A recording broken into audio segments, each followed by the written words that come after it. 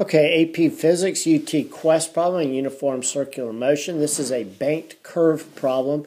Banked curve problems are a classic physics problem. I haven't seen it appear on the AP test very often, but it is a good problem for uniform circular motion. Okay, so here's our situation. We have this car going around this curve. And let's do a free body diagram, and let me explain a few things that are going along the way. Okay, first of all, we have our most obvious force, our weight. But we see that our weight is perpendicular to the center of the turn, so it has no component along the radius, therefore it's not going to provide any force centripetal towards the center. All right, let's take a look at our next force. Our next force is force normal, perpendicular, and force friction. I realize it's friction, but let's take a look at this. Force friction is parallel. Now, if I look at these forces, right, when we have a horizontal track without a bank, that force friction is pointed towards the center of the circle. That becomes our agent for our centripetal force, and it's pretty easy to solve. But we can see none of these forces are pointed along the radius towards the center. So how do we solve this problem? Well, what we need to look at is each one of these forces has a component that's towards the center of the circle. Now, when we have friction involved, this becomes a pretty complex problem. Now, fortunately, we don't have friction.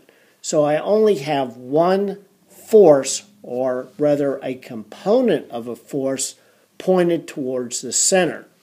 And that is this component of force normal, which I've labeled FNC, force normal centripetal. So that's our only agent for our uniform circular motion. So that helps us out quite a bit.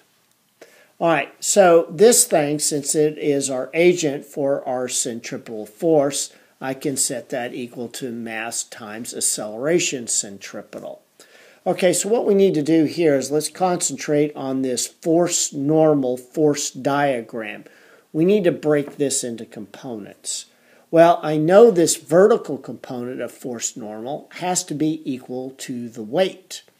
What I need, though, is I need the side opposite of this little triangle. Then that would be my force normal pointed towards the center of the circle. So let's do a little bit of trigonometry here. Okay, if I set this up as a tangent, opposite over adjacent, I can take this very simply and solve for force normal pointed towards the center of the circle. Okay, so now I'm ready to go to Newton's second law. And let's make our substitutions. I know my force centripetal is equal to my mass times my acceleration centripetal. Well, my force centripetal, just a little bit of algebra on the previous term, and I come up with this equal to mass times VT squared over R. The masses cancel, so I can solve for anything I need to. The theta is given, the radius is given, G is given, so I can solve for my tangential speed.